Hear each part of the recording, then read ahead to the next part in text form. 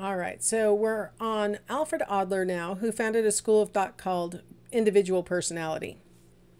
Now, I probably should have mentioned this way at the beginning of the neo-analytic chapter, but I just wanted to mention it now that all of these researchers, or not researchers, theoreticians, were part of what was called the Vienna School, and they were all in Vienna, Austria. This was, turn of the 19th century and into the, 1920s and 30s. And they would often gather together and they would have meetings. They would talk about their ideas and things like that. And so everybody started off in the group saying, wow, Freud's got great ideas. And then these are the famous members of the society who said, I have an idea too. Like I want to change this theory a little bit. And like I said before, one by one, they each got kicked out of the group for, being heretics and not following, Freudian dogma. So Adler, his big differences he's going to sound a little bit like Horney, I think you're going to think. But instead of being based on sex differences, he's going to be talking about based on power differentials. So he introduced the idea of, inferiority being really super powerful. Feelings of helplessness, feelings of powerlessness, feelings of imperfection are what he means by inferiority. And he talked about something called the masculine protest. So, and again, like Freud, these compensation things having to do with, being male or female, being a masculine protest or like this, he thought males and females displayed this. It's not a male protest, it's a masculine protest. So because the person's feeling inferior, they're going to compensate for that by aggressing and dominating others. Back in the chapter on Freud, I mentioned that Freud thought it was really harmful to have a domineering mother and a passive father. So when we talk about masculine protest, we're not talking about only males can act like this. We're talking about a person who is domineering, aggressive. It could be either sex. This could become what Adler termed an inferiority complex. The idea that this becomes one of those neurotic nuggets that Jung talked about surrounding the concept of inferiority. And it becomes the thing that the person's like, at least their unconscious is very focused on, is trying to overcome these feelings of inferiority. Adler said that we all are striving towards some kind of fictional finalism. This is us behaving as if there is a final goal that we're moving toward. We see ourselves in some way. I see a lot of times when couples are getting married, they say that they know that this is the one for them because they see themselves growing old together, right? That's a fictional final act, right? Like the final chapters will grow old together. And we behave as if there really is, like that's a goal and it can be done, right? Like we have any control over whether we get to ultimately grow old together with this other person. We could get hit by a bus and die tomorrow, right? Like we don't really have control over that, but we work as if there is this final goal. It's healthy to have this fictional finalism because it can guide our strivings. Let's just stick with the marriage example. If you have this belief that this is the person who you've chosen and that you want to grow old with, it'll help guide your strivings towards having a healthy relationship that'll last a long time and, working it out with this person, because I have this picture in my mind of you and me sitting in a rocking chair on the front porch, with gray hair and the grandkids coming over. Like this is what I want to have happen, and I'm going to continue to strive towards that. It can lead to neurotic clinging though. What if everything else about the relationship is going horribly, but you're like, but I want to grow old with this person. I said, this is who I'm going to do it. Right. Like if you, even as there's abuse or addiction or other things going on and you go, but this is the person I picked. I have to do it. I have to do it. It sounds a little bit like a tyranny of a should, doesn't it? You can kind of see how these guys and gals all sort of linked together and shared ideas that sound very similar to each other. So instead of talking about, an idealized self, Alfred Adler talked about, there's this final, like, I think I know what I'm working towards, right? Like I know what the goal is. Social interest, he's referring here to our tendency to develop friendships, love, concern for society. He said this was an inborn social interest, but it needs to be cultivated, right? That our families need to encourage us to make friends, that our families need to, our families and schools and stuff need to encourage us to be, charitable towards other people and, to develop love relationships with, platonic friendships and then also with romantic friendships like these, to think about other people besides ourselves, think about society rather than just our own individuality. So he says these are inborn tendencies that need to be the flames need to be fanned by the people around us as we grow up. And by adulthood, this is where we will be. And so some of us probably have more social interest than others of us, in part because of the degree to which we were encouraged to do those things. Final thing I wanted to throw out that Adler introduced was this concept of a style of life. He said, a method of striving for perfection. Here we have a little difference from Horney, because she was acting as if, if you're going for perfection, it's always bad. But Adler said, well, it can be a healthy, striving if we're not harming other people, including ourselves, right? If we are striving to be our best selves, that's it's a good goal. But he said it can be a neurotic goal if it causes us to be completely self-absorbed and we're not thinking about anybody else. We're only thinking about ourselves and our own needs and that kind of thing.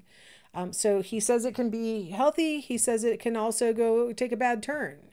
Now, one thing about the style of life that's different from Horney's idealized self and the tyranny of the shoulds is that Adler thought that this style of life really was coming from inside the individual rather than being imposed by others. Now, the tyranny of the shoulds can be self-imposed also, but Horney was much more emphasizing that we may have internalized other people's, goals and standards and all those kinds of things, whereas Adler is really emphasizing the idea that this came from inside the person. So what you see here that really differentiates Adler from Horney especially is Freud is focusing on I just said Freud when I meant to say Adler. Adler is focusing on a lot of these things coming from inside the individual, right? So that's why he called it individual personality, that he thought a lot of it was sort of predispositions and things, and it's it's inside the person, their own inferiority feelings or their own finalism or their own social interests, their own style of life. All right, let's compare him to Freud. The biggest difference between the two of them really is this focus on everything that was inborn and really motivating was sexual in nature, maybe aggressive. Adler, on the other hand, he said that the biggest driving motive was really social. That's a big difference, honestly. Adler is saying that our relationships with everybody else is more important than what Freud said, which is that our own, pleasure and, our own pleasure principle is really what's motivating us, right? So I think Freud had even though Adler's was called individual personality, Freud really had a much more selfish, self-satisfying model as far as that. And whereas Adler was saying, our goal is to become a member of the group, right? And to be integrated with everybody else. All right, our final theorist in the psychoanalytic school, the neo-psychoanalytic, would be Erikson. And some of you may have seen Erikson if you've taken lifespan development, because he follows, when I teach lifespan development, he follows us through the entire quarter because he has these psychosocial stages of development that start in infancy and continue on all the way through up until death. So basically, he says at each stage of development, so we're looking at the first one, infancy, so from birth to about 1 year, we face some kind of conflict. In this case, it's the conflict between being able to develop basic trust for our environment, that's mostly parents, or are we going to develop mistrust and think that the environment is not going to be supportive of us and is not going to take care of us and so on. If we solve the conflict on the positive side, then we will develop that stage's virtue. In this case, we will develop hope. If we solve it on the negative side, we not only don't develop that virtue, but we haven't got as much psychic energy available to confront the next conflict. And so it's going to make it more likely that we'll resolve the next conflict on the negative side. So our next conflict would be early childhood. The conflict here is between autonomy versus shame and doubt. Autonomy means trying to gain control over ourselves. So you're going to notice a little overlap here with Freudian theory on the anal stage, where self-control is what you're developing, right? Here, we're trying to get self-control and be able to show the environment that we can take care of ourselves, we can do it ourselves. If you've ever seen a 2-year-old with their shoes on backwards, you know that they told their mom, I can do it myself. Right? They try to be very autonomous during this period of time, and they want to do things that maybe they aren't qualified for, but they want to do it. Now, I mentioned they might not be qualified for it because, like I said, sometimes they try to do more than they can. Like, my grandson thinks he can pour using a gallon of milk. And it's like, sweetie pie, you are not even 2 years old. You can't be lifting this gallon of milk yet. But I don't ever say that to him because I don't want to encourage shame and doubt. I want to encourage him for thinking he can do it. So maybe I can support the bottom of the gallon so that he can have a better chance of lifting it all the way. I discovered you also want to have a little finger in the little grip, or else it tips too fast, and next thing you know, you get it all over the floor. Grandma learned. But anyway, you want to encourage them in their autonomy with protections in place. If they solve it on the positive side, the virtue that they develop is will. Will is going to be really important for the next stage, which is where between 3 and 6 years of age, the big conflict is, will they show initiative, or will they be developing a sense of guilt over their desires to do things that they're interested in. So you see that during the play years that kids do a lot of like whatever they're really, really interested in. And if we encourage them in those things, then they will develop the virtue of purpose.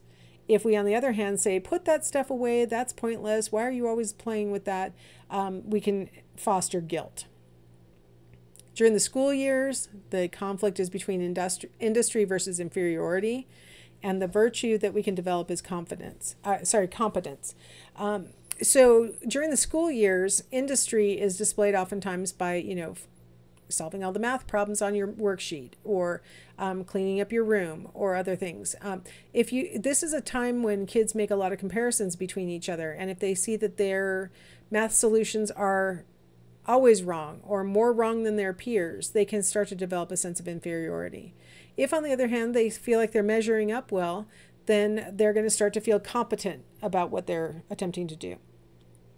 Adolescence is the period of time when the conflict is between developing an identity versus being confused. Now, adolescence typically is considered the teen years. Erikson did say that this identity conflict can carry through the 20s as a person's really trying to figure out who they are in a lot of different ways. Are they hard worker, or are they kind of lazy? Are they a person who really likes this kind of music genre or that kind of music genre? Or do they like them all? Are they the kind of person who likes to play sports or not? Are they, there's so many things to figure out. Do they really identify with their ethnicity or not? There's just a lot of aspects of our identity to be sorting out. And so he said it may take through the 20s to really, settle in on a pretty coherent identity. So I just wanted to mention that in case you are past the age of 19 and you're like, I'm not exactly sure on all those things yet.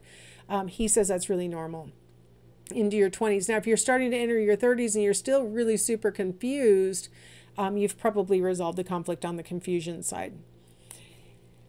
If you can resolve it on the positive side, he says that helps you to develop the virtue of fidelity, which is a nice way of saying loyalty.